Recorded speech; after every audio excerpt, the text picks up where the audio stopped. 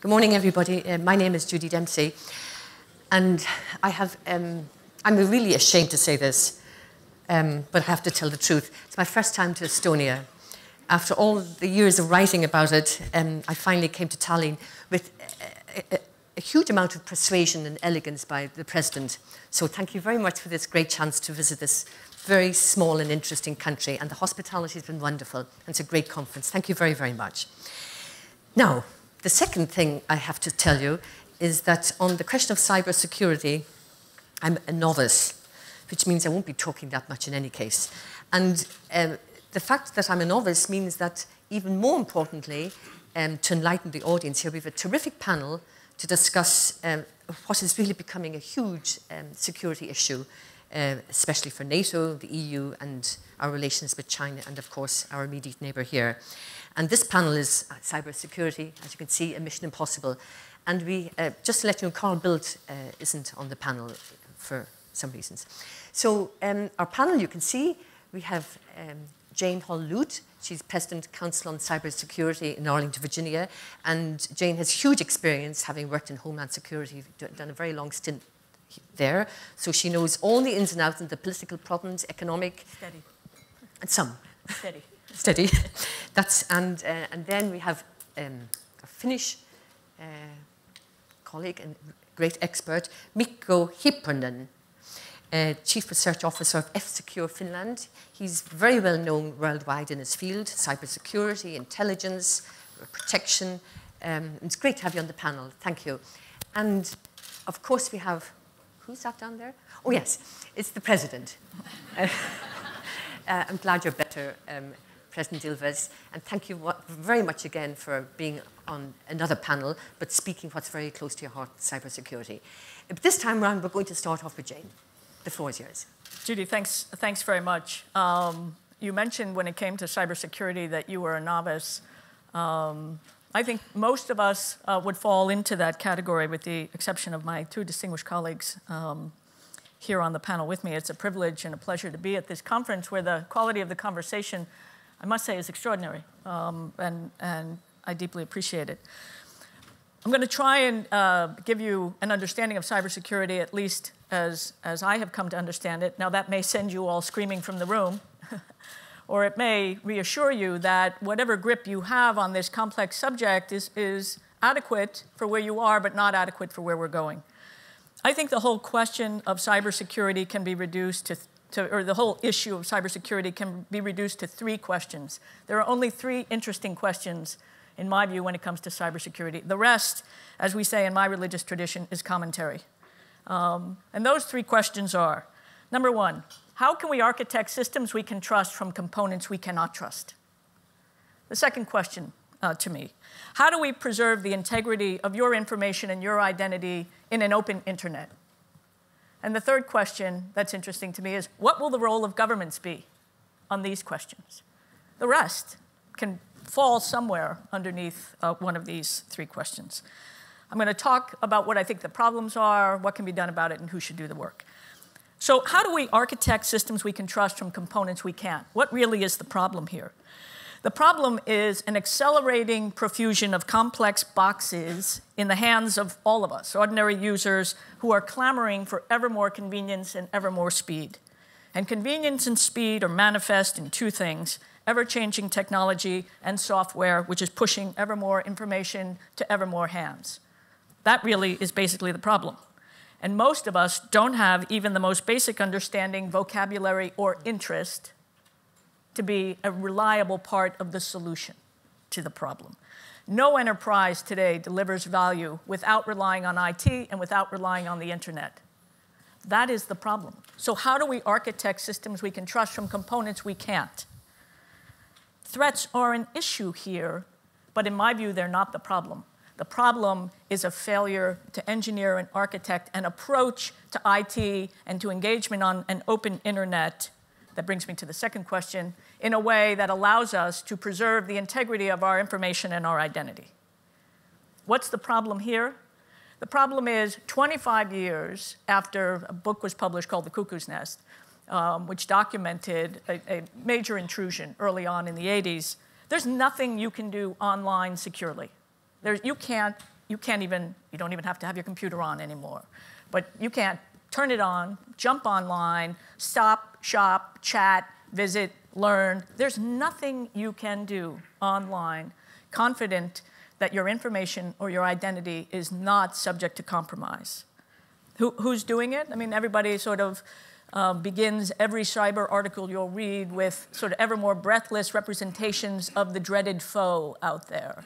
Profit-driven criminals, electronic saboteurs, and spying governments. Things are moving fast.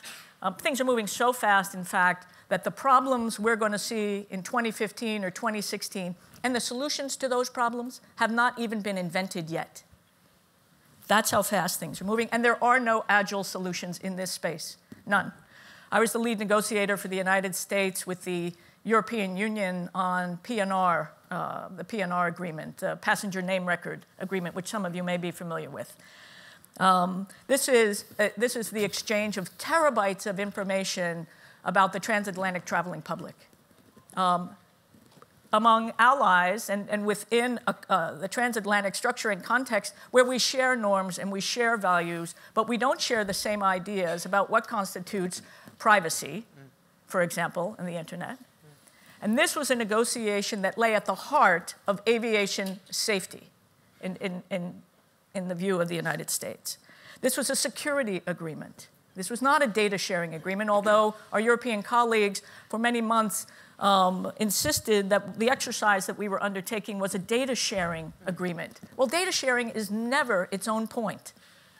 You don't share data simply for the thrill of having exchanged ones and zeros. You data share for a reason. And in PNR, the reason was to ensure the safety of the traveling public. That agreement took 18 months to negotiate. We were very specific about the data. It would be collected in very specific ways for very specific purposes, protected by very specific means, and took 18 months to negotiate. We cannot hope to achieve improvements in the security of our information and our identities in cyberspace if we don't develop more agile solutions and a better understanding of what it is going to take to secure us in cyberspace. Now, there are some that say, well, you know what, the market will handle this. The market, in fact, has brought us the internet as we understand it today. In 1995, there were 16 million users on the internet. Today, there are 3 billion and growing at a rate of 100 connections a minute. It's an extraordinary expansion of capability. In my view, it's changing everything. But we will sacrifice the openness of the internet unless we can figure out security. Is this where governments come in? Many of them think so. What is the role of governments in ensuring cybersecurity? Now, to many people, this is an obvious question. Why? The answer to the question is obvious, I should say. Why? Because security is typically something that societies assign to their governments to handle. We want safe streets. Governments, you run the police.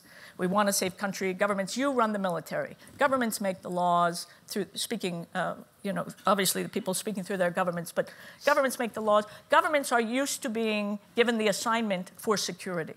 In fact, governments are used to being the monopolists when it comes to security space. They're either doing it or making the rules and regulations about who can. And that's true for all space except cyberspace. Governments have not been given the assignment for security in cyberspace. Why not? Why haven't they? Well, it's really kind of interesting. Why do governments have the assignment for security in physical space? Because governments have the power that matters. They have military power, consolidated, the legitimate consolidated control over lethality, the power to protect us. But that's not the power that matters in cyberspace. It's the power to connect us, not the power to protect us. That is the real power in cyberspace. And so if you look at the top 10 most powerful, most significant, largest actors in cyberspace, you run out of fingers before you get to the first government. So of the 193 members of the United Nations, no two governments are approaching this challenge in the same way. So how can we think about the role that governments are choosing for themselves to play? Governments are falling into one of three categories, in my view. In the first instance are governments who are fearful of threats from outside their borders in cyberspace. In the second category are governments who are fearful from the threats that they perceive exist within their borders in cyberspace. And in the third category are governments who are not particularly threatened at all by cyberspace, but they are not at all cashing in on the enormous wealth that is circulating in cyberspace. So these are the three interesting questions to me. How do we architect systems we can trust from components we can't? How do we preserve the integrity of our information, our identities in an open internet? And what will the role of government be? Quick responses. In the first instance, I think the answer begins with hygiene. There are 4 or 5 things that every enterprise can do right now which will prevent 80 to 90% of all known attacks. 4 or 5 things that will prevent 80 to 90% of all known attacks. One truth about troubles or about bad things in cyberspace is that all known bads have known fixes. But we're all suffering, and this is a good audience for this metaphor, we're all suffering in cyber and cybersecurity from the fog of more. More. There's more wizardry, more complex technology, more, in an effort to solve the cybersecurity problem as if it could ever be solved. And the basic answer is, if you know what's connected to your networks, if you know what's running or trying to run on your networks, if you limit administrative permissions that allow people to bypass, override, or circumvent your security settings, and if you create an automated system to monitor your networks, diagnose them constantly, and mitigate and correct for vulnerabilities, you will prevent 80 to 90% of all known attacks. Why aren't we doing it? We aren't doing it in part because governments, up until very recently, have treated major cyber intrusions as an intelligence problem. And industry have treated cyber intrusions as a nuisance. All that is changing because people are coming into the game. Thank you.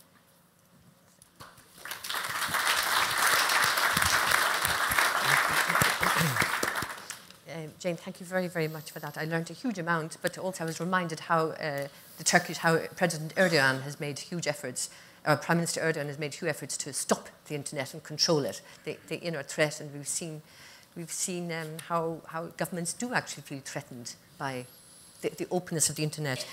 And just before this panel, there was one remark which, a discussion about NATO, I think it was Ben Hodges, he suggested that there should be much more intelligence sharing inside NATO. Well, you just described why there couldn't be more, really, because the system isn't secure.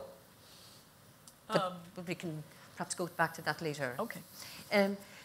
So our next speaker is Mikko. If you want to pick up on some of Jane's points, please do, or else give your own kind of particular view, since you're heavily involved in the commercial business end, I suppose. Thank you. Indeed, I am representing a company here, and I am, unlike most of the people in the audience, a geek and a nerd. My background is a programmer, and I've spent my life decoding malware, analyzing online attacks, and most of all trying to figure out where they come from, because I strongly believe that we have no hope in trying to defend against any of the online threats if we don't really understand the players behind them, their motives, and why they are trying to do these attacks, because there are so different kinds of attackers. And the company I represent is a Finnish security company who's been in business for 27 years now. And that's, I'll delve into that just a little bit, because looking from here in Tallinn, the closest virus lab would be the virus lab we operate in Helsinki. And then when you start to look around Europe for other virus labs like that, like facilities that are capable of analyzing malware samples in large scale, you realize that actually they aren't that common. The next one would be found, there's one in St. Petersburg, all right? There's one in Moscow, there's one in London, there's one in Germany, and couple there and here and there in Eastern Europe. For example, France has zero virus labs. Italy has 0 virus labs. UK has 1. So this kind of capability isn't commonplace, and it's sort of surprising. And it also gets into what you mentioned about companies being in crucial position. Not the governments; it's the companies who operate the security of the internet. And that might not be the way we want to run it in the long term. And we have to remember, these are still very early days for the internet. the internet, okay, the TCP/IP protocol was invented in the 60s and 70s. For all of us here in the room, the web really became the internet. And the web is now 25 years old. I was actually 2 weeks ago in Geneva at CERN, and they showed me the computer Sir Tim Berners-Lee used to program the first, to write the protocol specifications for HTML and HTTP. So the web is 25 years old. In practical terms, 20 years old, because in 1994, most of us got online for the first time.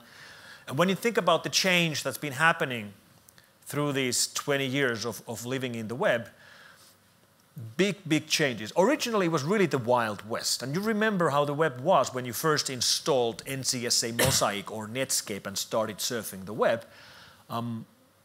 One thing which has changed for all of us is that originally none of us would use our real names online. Like you would never use your real name. You would have a nickname. That's how you would register to different forums and discussion places. Today, we absolutely use our real names and real identities on Facebook and LinkedIn and everywhere. So it really has changed from something very informal to something actually fairly formalized. Another thing that has changed is how governments and leaders and decision makers view the internet. Originally, of course, they ignored it, because who knew it would have become such a big thing? But eventually they woke up and realized it actually does shape opinion. It does matter, and it does represent something that they want to control. And as an end result, today in 2014, we are seeing more governmental control on the internet than ever before. And people, the normal everyday users, whether they are end users or corporate users, when they started surfing the web, they very quickly forgot the borders. They forgot geography. They forgot distances. Because when you started surfing, you would go from one website to another. You click there, you go from one site to another, and you don't care where in the world these sites are. Like this site is in Finland, this site is in Sweden, this site is in Japan, this site is in Canada, and you don't care. You don't care where the data is, where the information is coming from, where you store your information. One world, utopia, no borders, no geography, no distances. That's what people were thinking for 20 years. And that utopia, of course, never existed. And people woke up to the lack of that utopia last year with the Snowden revelations, when they realized that actually the borders are still there. They never went away. They actually still matter. They might matter more than ever before. So in that way, we sort of had the utopia, and then we lost it. So we've seen these big incidents over the last decade or so. One wake-up call, of course, was what happened 7 years ago here in Estonia, then a year later in Georgia.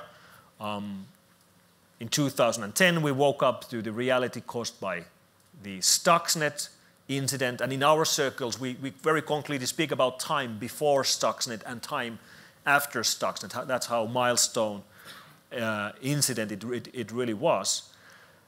And since then, 2012 Red October incident, 2013 Syrian Electronic Army, now 2014 Cyberberkut and the operations in Ukraine.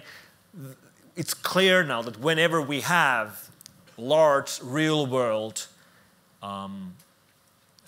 events, they always have a reflection on the online world. And that really isn't surprising, because the online world really is a reflection of the real world.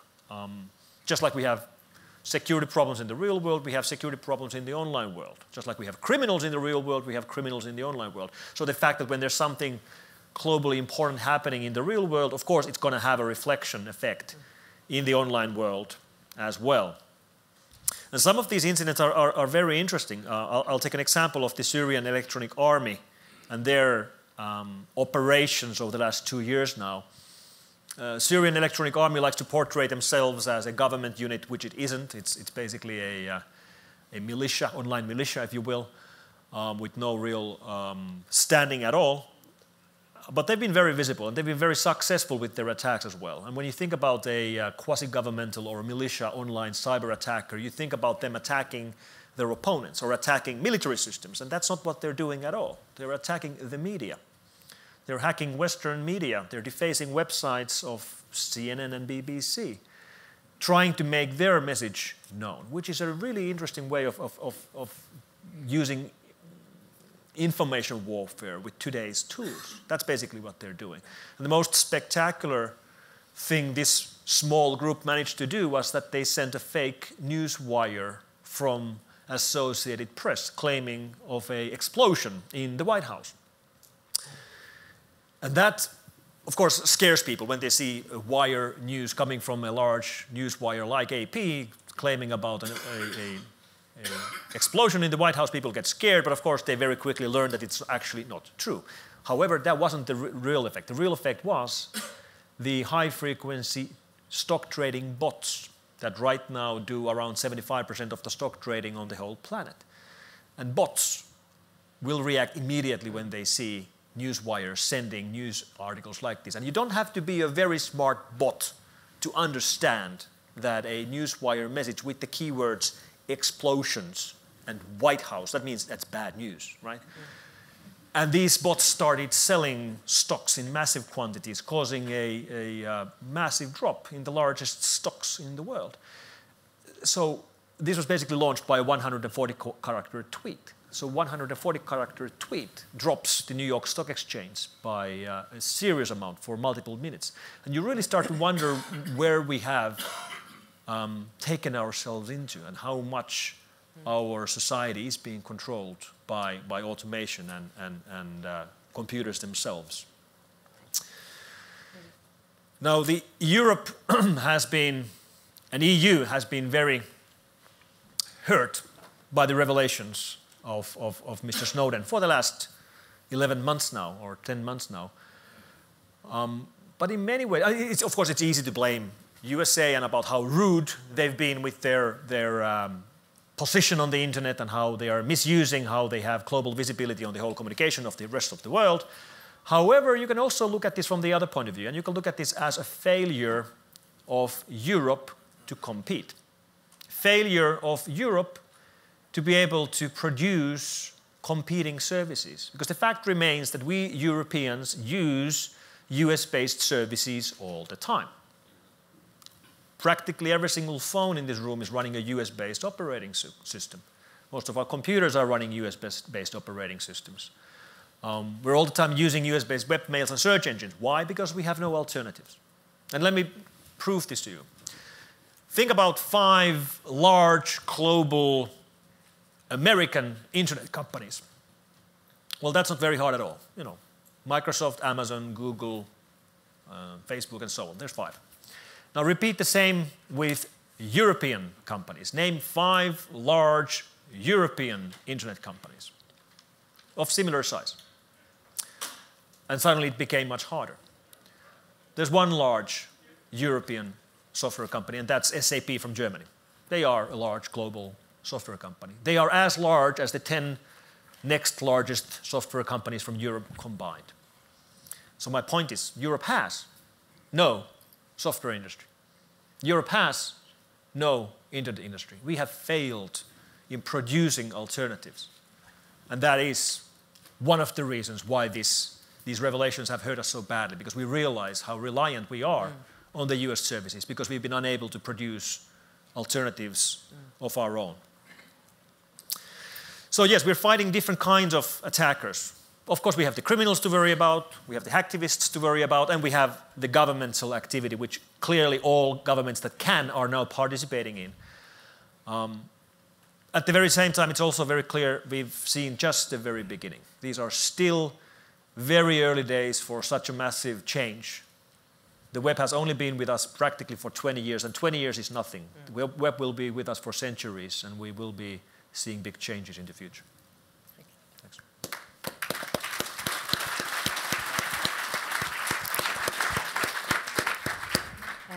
Thank you very much for that, Mikko. It was a very interesting take on how Snowden actually shows up the lack of competitiveness of the Europeans, which hasn't been raised. So we have our distinguished guest, President Ilves. The floor is yours, and we're looking very much forward to your views on whether it is, in fact, a mission impossible. Right. Well, I'm going to touch about. Since every one of the issues I touch can actually lead to a long discussion. I'm going to just basically touch upon 3 domains that we need to be looking at, and then we'll see how the audience goes, because they're all very different in the context of this meeting here. 3 years ago at the Munich Security Conference, the premier security conference for the past 50 years in Europe, had its first panel on cybersecurity. So that shows how much, how security policy and cyber it's a new thing in public awareness. This does not mean that there weren't people doing all kinds of things, but it was in 2011 that for the first time Munich did that. I want to touch on 3 domains, as I said: the military, the political, and ultimately what would be called the values. The first thing is that when it comes to military, we have since the beginning of the 20th century said there are 3 military domains: air, land, and sea. This continues to be, these 3 continue to be the 3 domains that NATO looks at.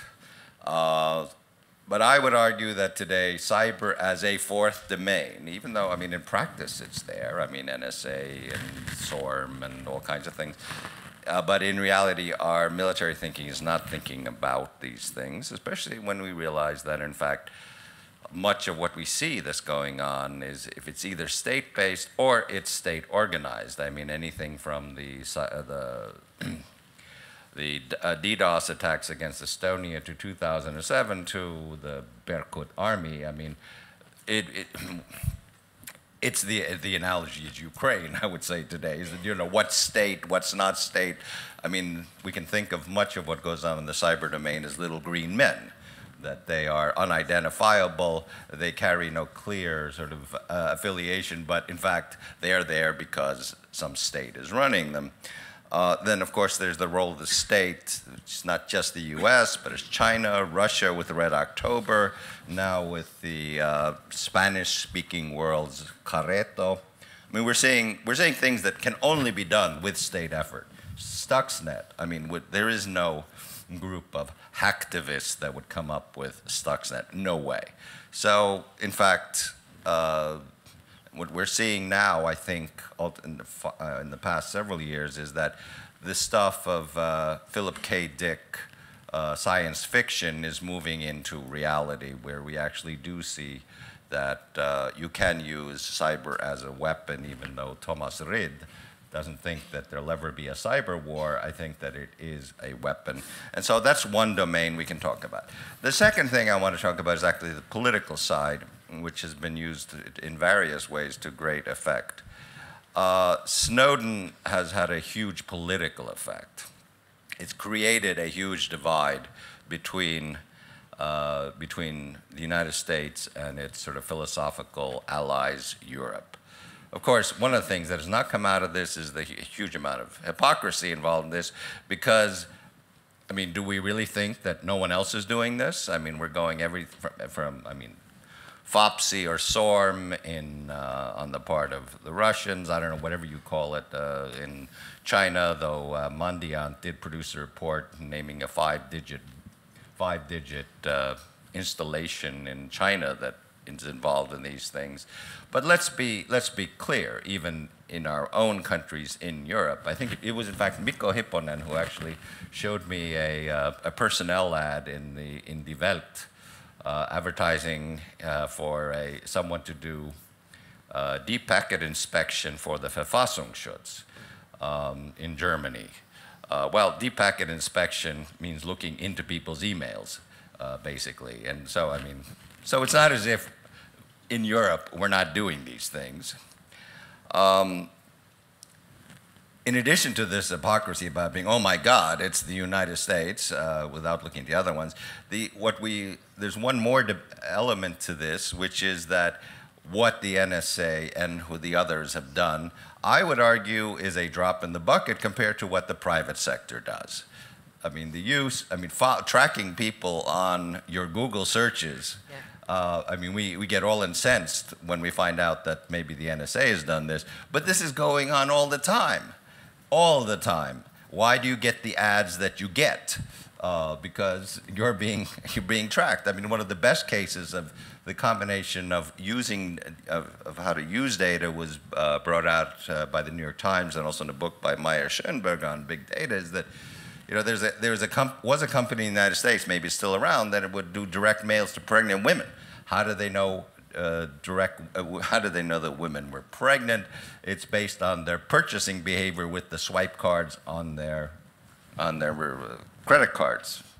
And then they would deduce that if you buy certain things, we know from big data that must mean you're pregnant.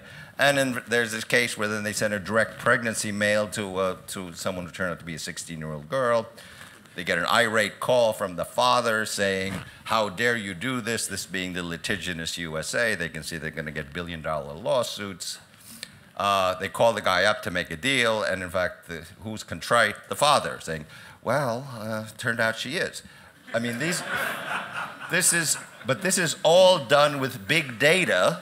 I mean, because you can find out amazing things from big data and in terms of people's behavior and their purchasing behavior and what that means for pregnancy or whatever.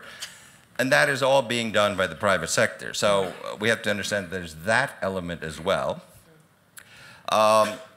Then what I'd say is that while we in Europe especially have been primarily concerned with privacy, or what would be in the business would be confidentiality, I would argue the next big issue, which is actually something that came up with Stuxnet, the issue in Stuxnet was integrity.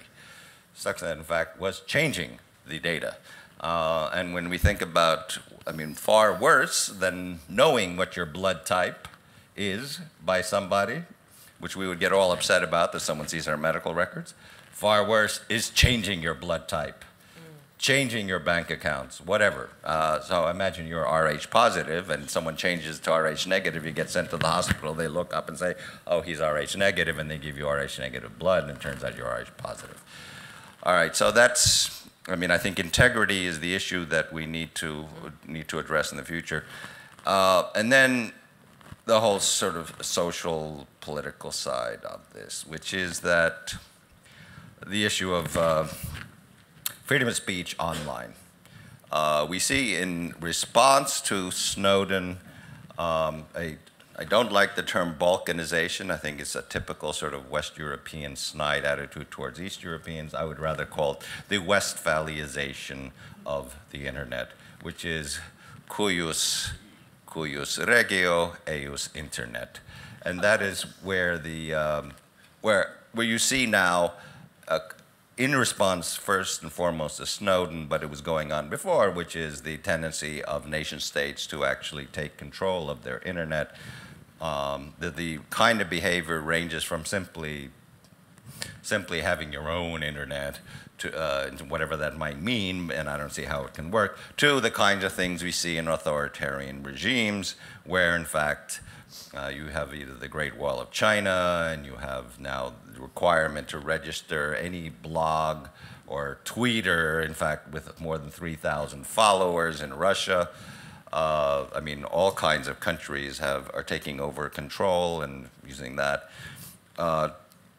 Tomorrow morning, there's another conference starting here. It's the conference of the Freedom Online Coalition, which are the countries that, a very small group of countries, unfortunately, that are standing up for freedom online. Every year, more or less, Freedom House does a survey of freedom on the internet. Estonia, for 3 years, was #1. Now the Icelanders crept ahead of us with we didn't fall behind. We're just #2 because they're a little better. But the Freedom Online Coalition represents a minority of countries in the world. Some of the preliminary work that's being done for this year's report I mean, it's a very broad, sort of dirty data.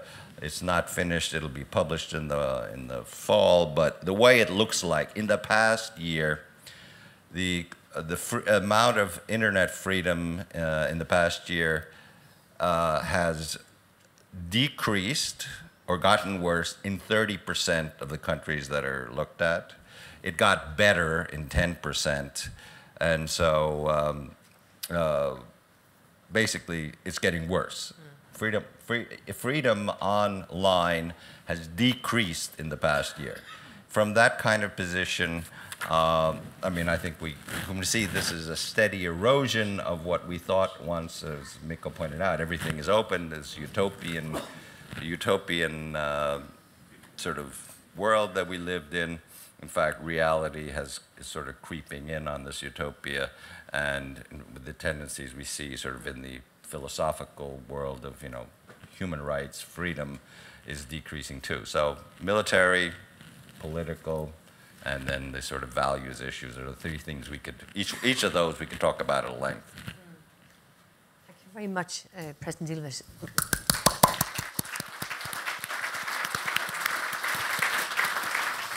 It is very interesting that the borders are being redrawn. I hate to use this term given what's happening in Ukraine, but the internet borders are being redrawn. That it is so open on the one hand, but on the other hand, it can be, as President Ilves is saying, can be controlled.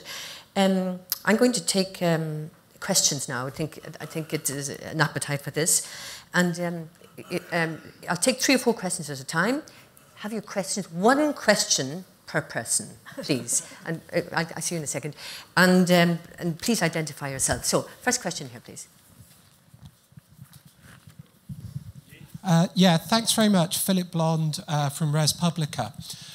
The real issue, I think, for cybersecurity for democracies isn't this surveillance stuff. It's anthropological. Because what the internet offers politically is an inbuilt confirmation bias. It's a polarizer.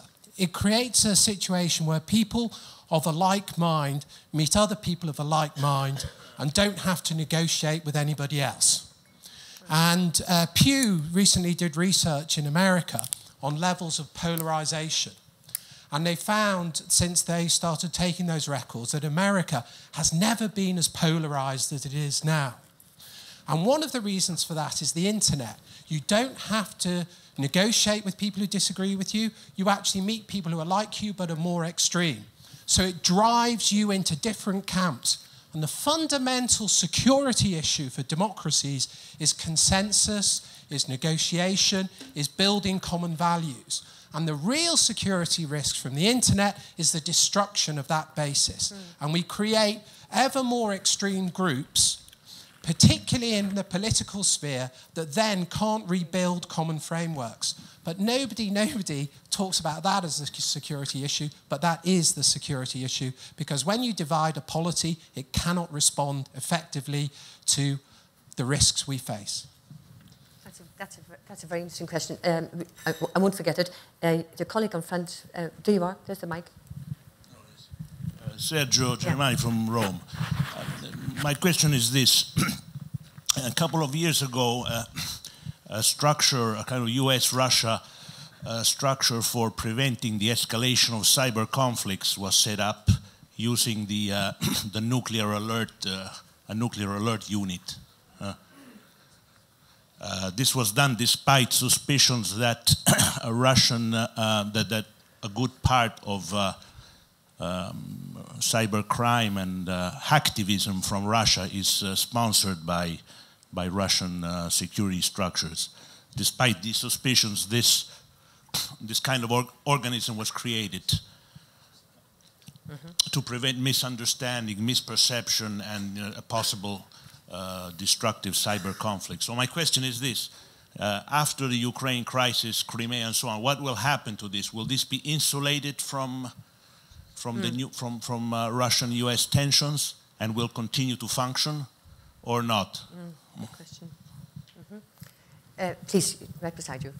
Yeah, François Géry.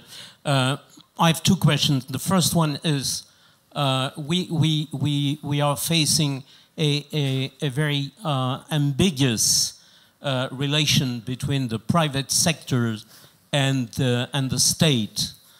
For instance, a number of companies came to the White House saying to Obama, we have lost billions because of the loss of trust from our customers.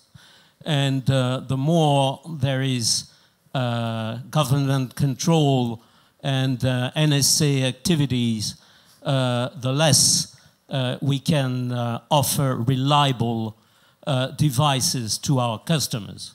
My second question is, today we are facing another game, which is the game of alliance between states on cyber and cyber defense and security.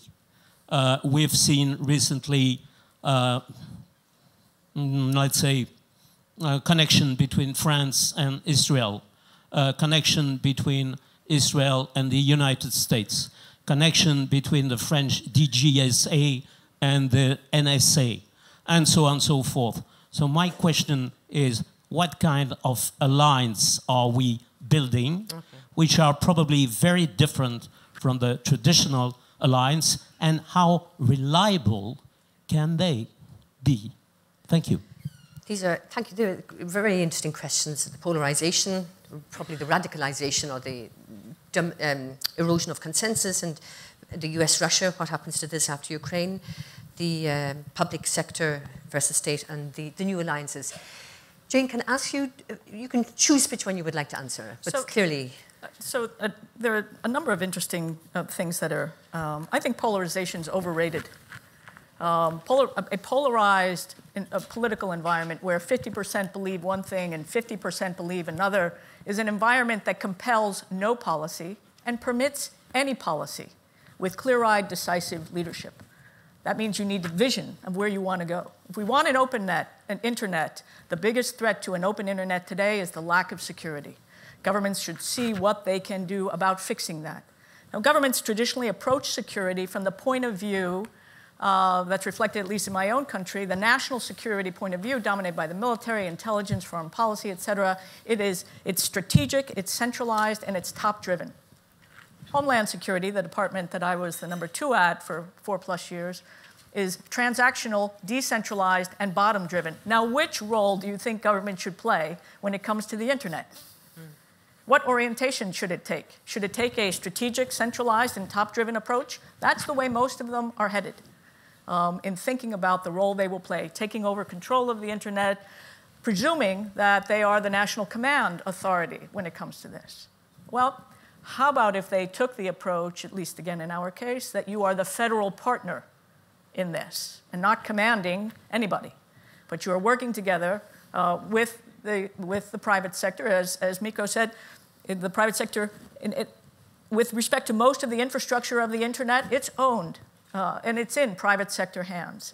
The critical infrastructure of all the 16 sectors that we designate as critical infrastructure in the United States, 80 to 90% of critical infrastructure in the United States is in private sector hands. Now, how will we mandate from a strategic, centralized, and top-driven way what they should do on cybersecurity, much less anything else? We can't.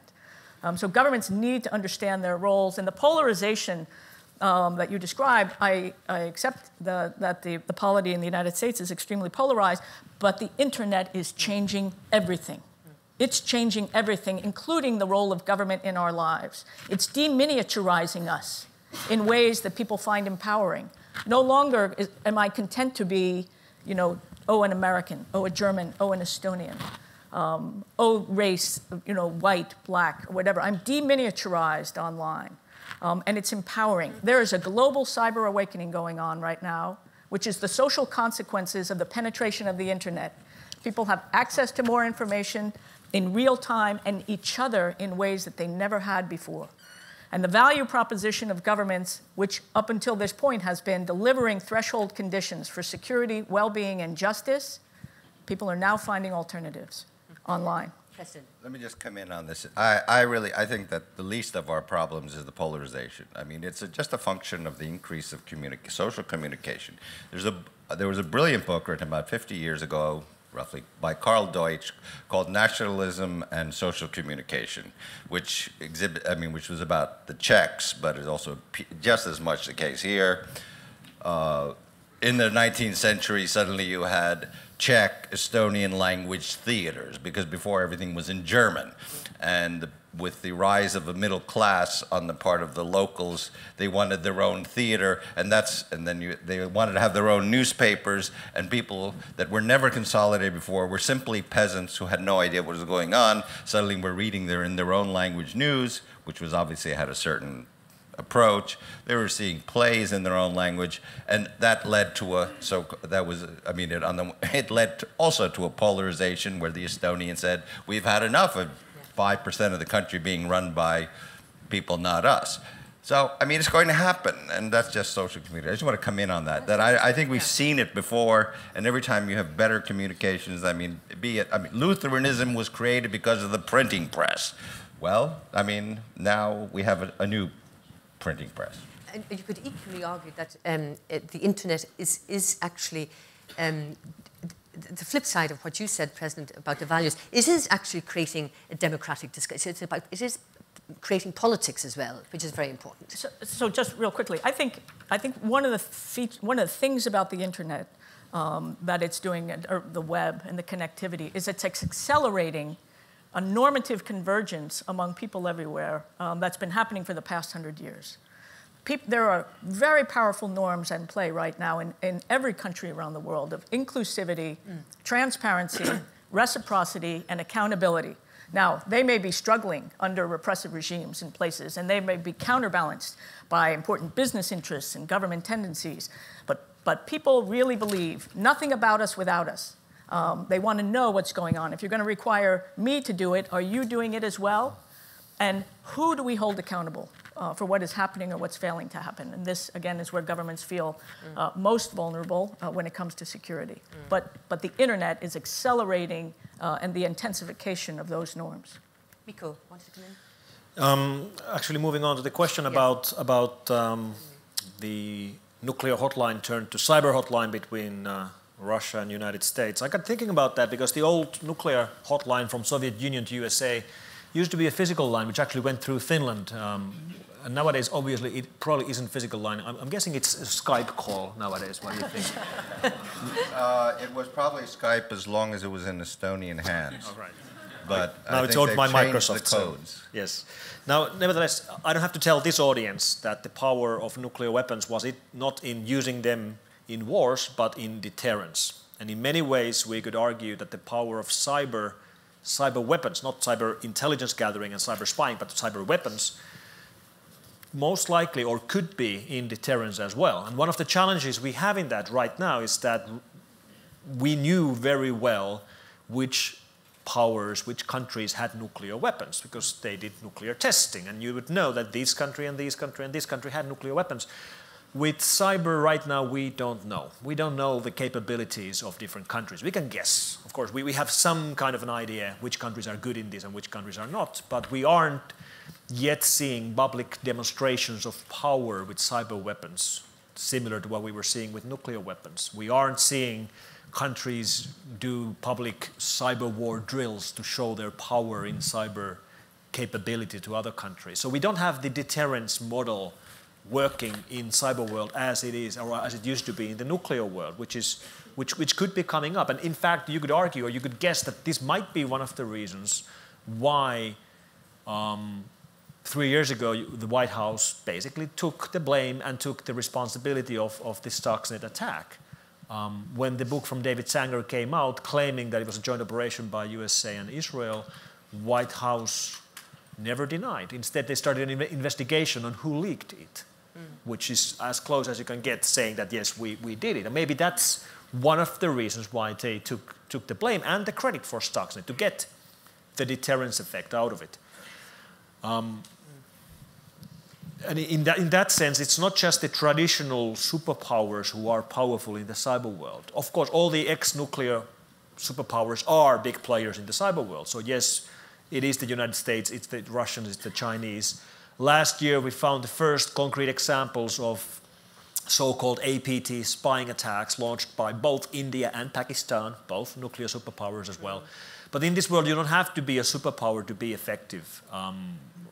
From the Snowden leaks, we, for example, learned quite a bit about the malware development capabilities of Sweden, which frankly, is a little bit surprising. If somebody would have told me just a couple of years ago that Sweden is involved in writing offensive malware, writing viruses and Trojans and backdoors, that would have sounded like science fiction. But this is the kind of things we are now learning. So it is happening.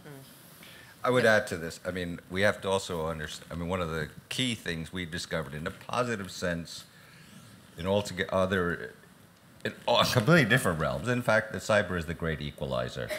I don't mean cyber war, but rather, I mean, the implementation in this country of various digital solutions to solving things is far, far ahead of other countries, most other countries, including countries with a far higher GDP per capita than we have, but are still stuck somewhere 20, 25 years behind us.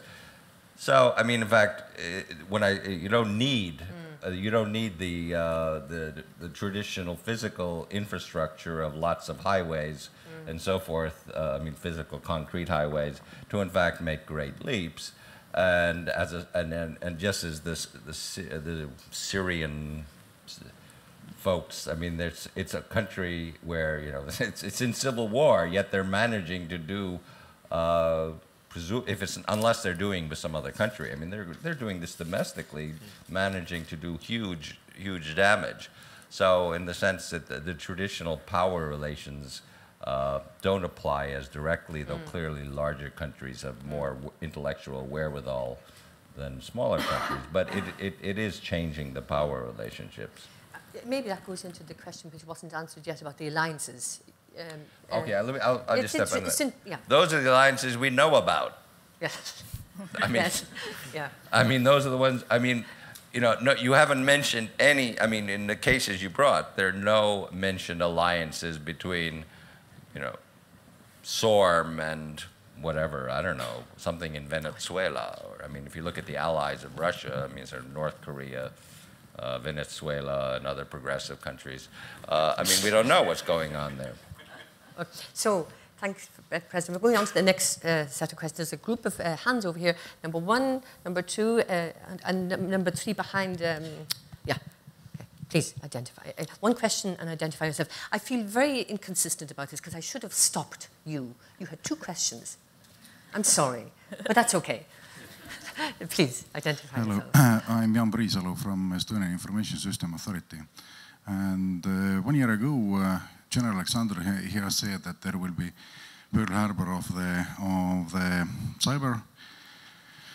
I asked what it is. Actually, this is, by his definition, the spectacular failure of the critical infrastructure. Though actually, because of the possible automated control issues, there have been some failures in the infrastructure. But apparently, there will be one that cannot be ignored. What it will do with that for the security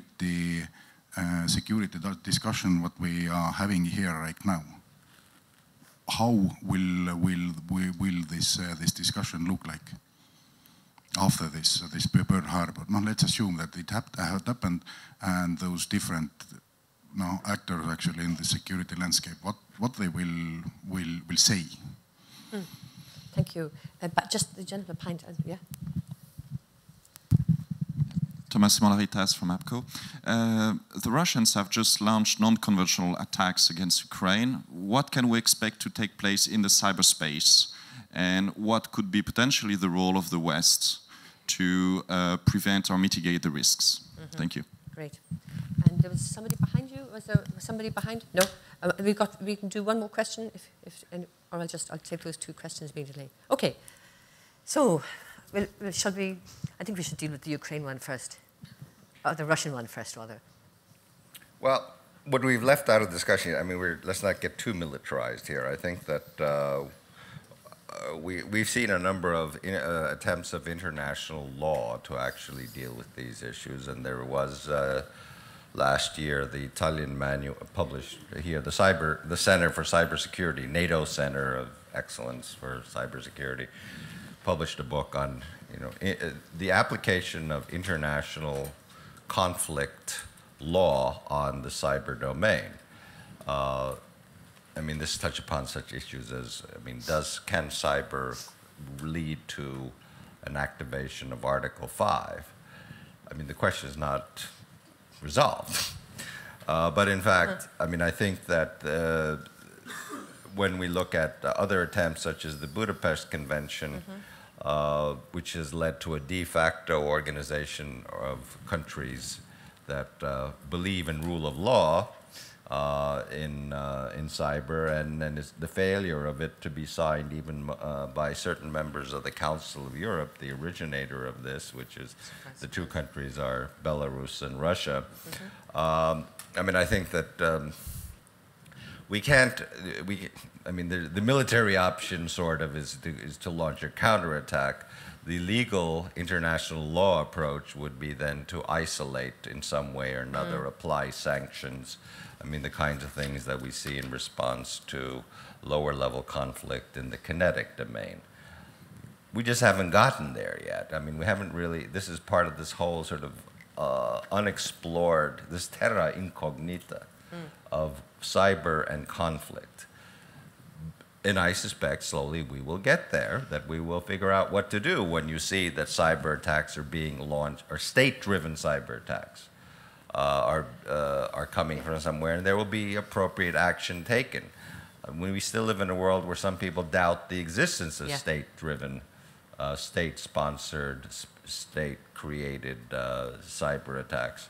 So, I mean, I think we will eventually get there. And if we ever get to a position where we would know for a fact that it's state-launched, because that is indeed one of the great benefits for the attacker in cyber attacks, the lack of attribution. Like, if they do their work right, you will not be able to prove that it's a state behind the attack. And we have seen this in previous cases, and we have also learned of governments preparing attacks where they would have the capability of taking over existing botnets, so existing criminal botnets run by real criminals to steal money, to take those over and use the very same botnets for their purposes, making it increasingly or almost impossible to prove that indeed it's a state operation, because the very same botnet used to send Viagra spam just a week ago, and now it's launching a denial of service attack against critical infrastructure. So if the attacker does their work right, the attribution will be the biggest problem. I would say that this realm has now, this is a case of the cyber realm coming into the physical world, because the lack of attribution possible in cyber attacks, I think, has been used very cleverly in Crimea. Exactly. The little green men, because they are nothing more than bots. Bots, yes. So I want to address this question of catastrophic failure of the infrastructure. And I was just listening carefully to what Mikko said about attribution and our ability to know with confidence where an attack came from. But one of the lessons of the Rwandan genocide of 1994 was that we live in an age when we know before victims do that they'll be victims. That was true 20 years ago. It's even more true today. Who will be victims in cyberspace? All of us are vulnerable right now. All of us are vulnerable right now, and we're vulnerable not simply because there are malefactors out there aiming for our systems. There are, of all kinds and stripes, but they don't number in the billions, they don't number in the millions, they don't even number in the 100,000s. I mean, it's in fact a kind of a knowable universe of malware and things that can happen to you. And again, all known bads have known fixes. There are unknown bads out there, of course. So how do we address the potential catastrophic failure of the internet and critical infrastructure? In the United States, it's often talked about, what if the grid collapses? You know, what if the grid is taken down by hostile cyber? The grid's actually 4 grids in the United States, and it's actually really difficult to take the whole thing down, but it's not difficult or not hard to imagine that we wouldn't suffer a significant catastrophic outage that would take days to recover from, if not, and for some people, weeks. And we've seen, if any of you were in New York City in 2003 during the blackout, or in some of the major storms in the United States on the East Coast, which have disrupted power for many, it's a deeply troubling thought. Is the answer to send in the military? Is that the answer? In my view, no, absolutely not. The military has a role to play in defending our country and defending our country against vulnerabilities, and some of that vulnerability, and with respect to President Ilves, the US military declared cyber to be a domain of warfare 4 or 5 years ago, much to the consternation of a number of us who thought that whatever cyberspace is, it's not a war zone. We certainly can't manage it as a war zone. We can't manage it as if it were a big intelligence program. You know, if we'd learned nothing in the past year, secrecy doesn't scale. Okay? Secrecy doesn't scale. We have enormous capability in the private sector. The private sector gave us the web as we know it today. So what can firms do, you know, before network defenses fail, when they're under attack? They can pool their resources. There are a lot of things that can be done. ISPs are increasingly in the game interacting in a managed service way, that is to say, providing cybersecurity services for their customers. You still have to pay for them, you still have to ask for them, and you still have to know what you're asking for. It's too hard to defend yourself in cyberspace right now, and that must change. Can I just, I find this very interesting. You've ruled out the military. Well, this is good news. But this issue of cybersecurity inside NATO, I mean, NATO is not agreed on whether they should be even dealing with cybersecurity because some of the big countries believe this is a civilian issue. I mean, at what stage do you bring in a defense role or a security role when it brings in the protection of territory, for instance?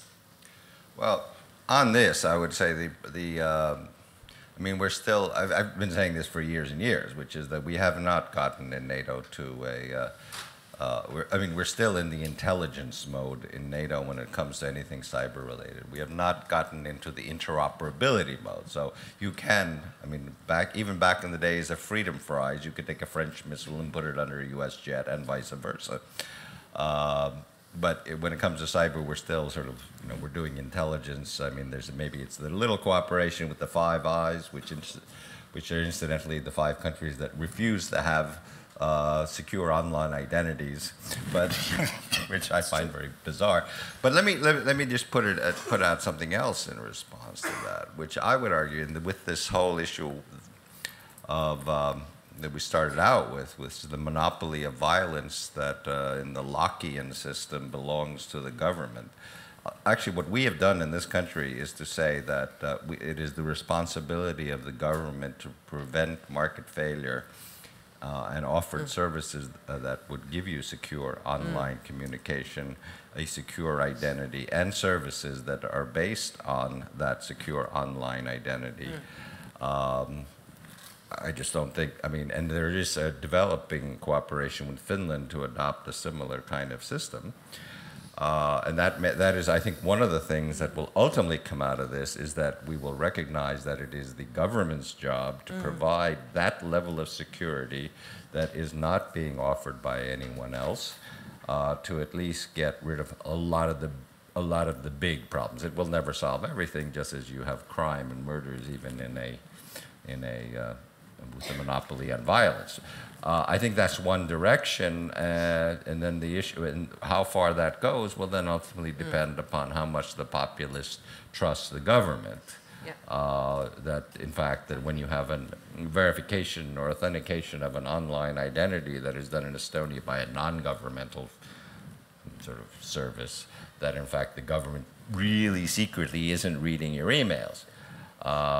But we have that level of trust right now in Estonia. But this gets into your third point about values, which you try to defend, and you see that the values are being attacked through the internet and cyberspace. But then I have to pick you up on this. How far will the government? How would the government do it? How far will they go? Will there be checks and balances on the government for protecting? So at least in our case, I mean, I want to pick up on this point. Saying that the government has a role in preventing market failure, that's one that most people would sort of recognize. And probably agree with. But the question is, you know, do we have a good theory of limits? And in what way? I mean, to ask, in the case of the United States, to ask NSA to handle the responsibility for protecting all of the critical infrastructure in the United States is like asking a soda straw to handle traffic through the Lincoln Tunnel.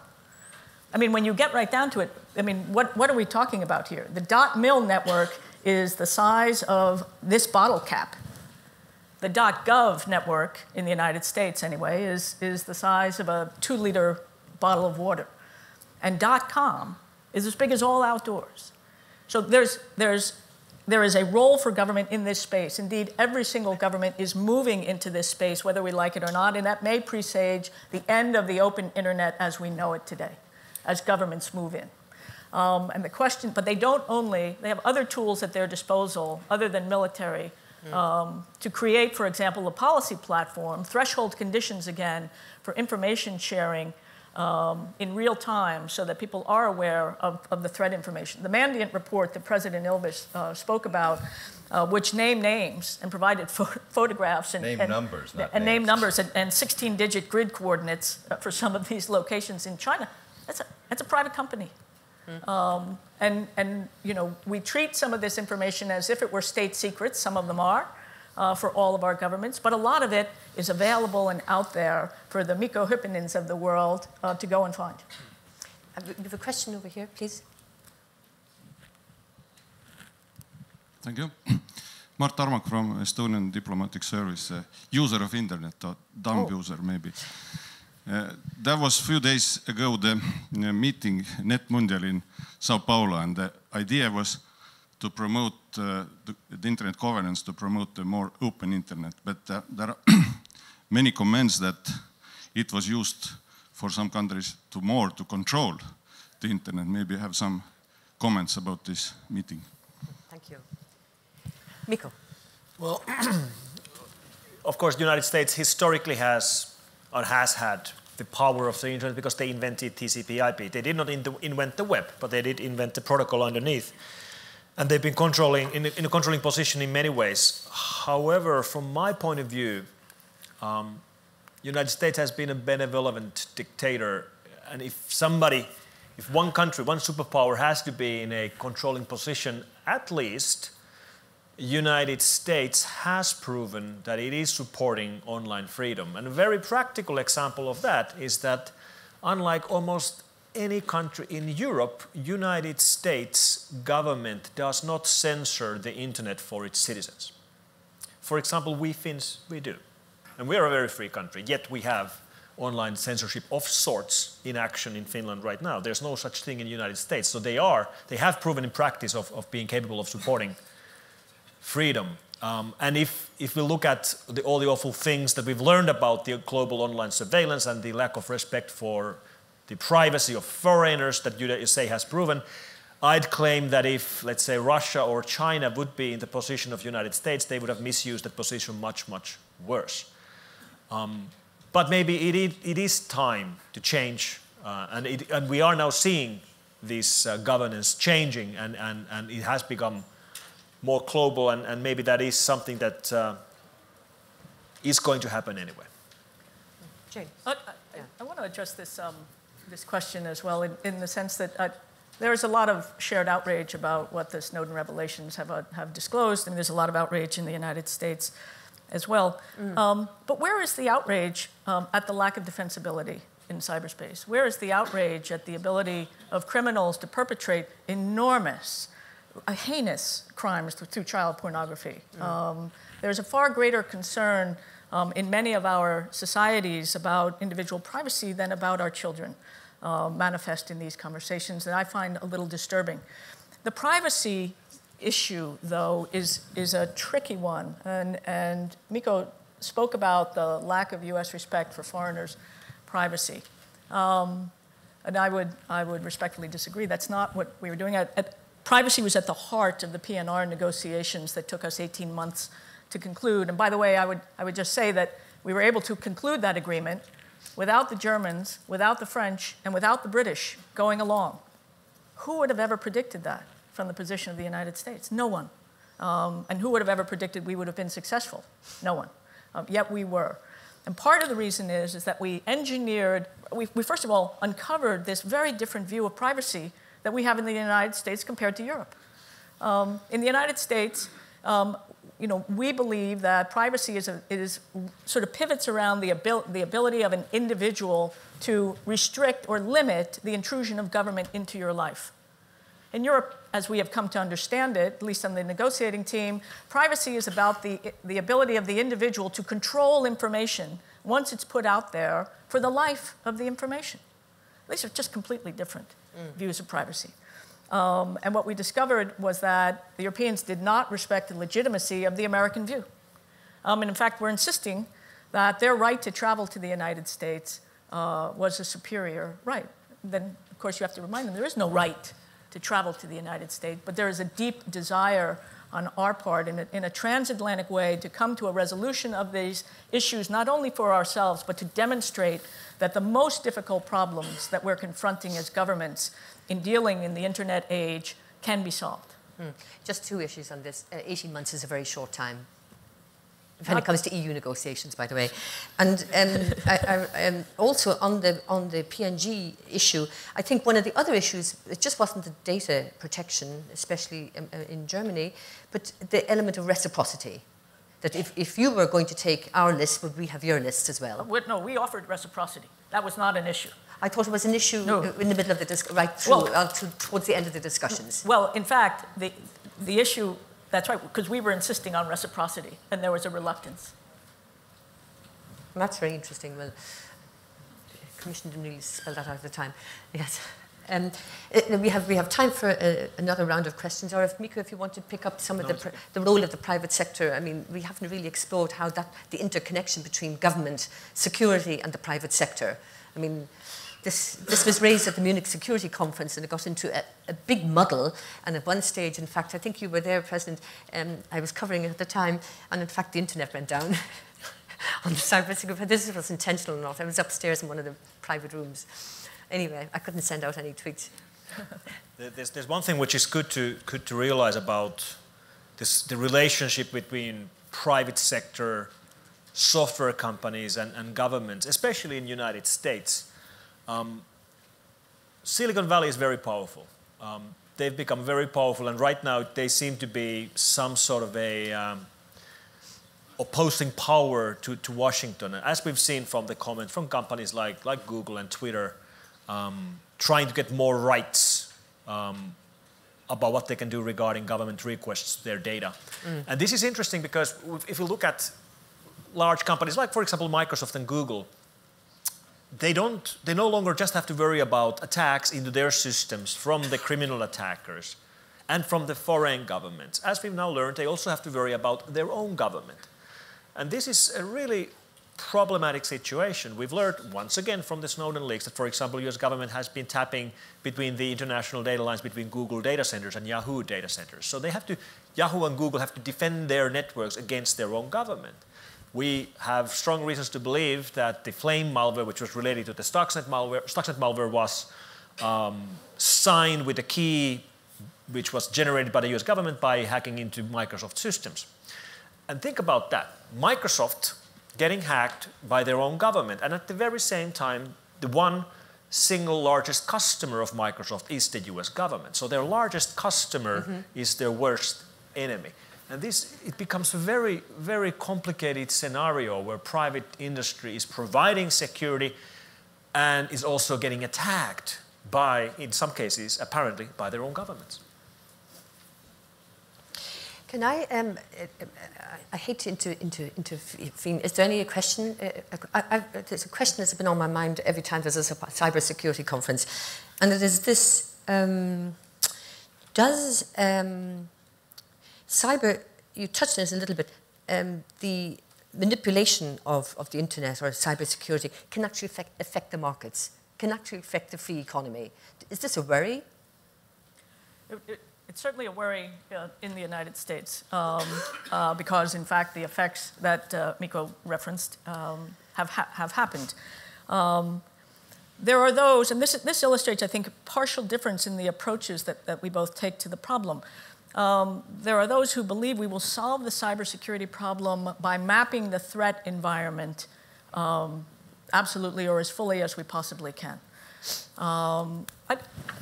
We don't send our 9-year-old daughter out to school every morning with a briefing on watch out for streptococcal this and meningococcal that. I mean, we don't send her to school after having read her the blotter report from Washington, D.C. about the crimes that are occurring in the neighborhood. We send her out with a few basic instructions about hygiene.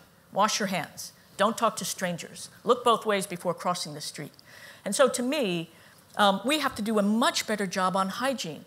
The Council on Cybersecurity is the home of what have been known as the 20 critical security controls.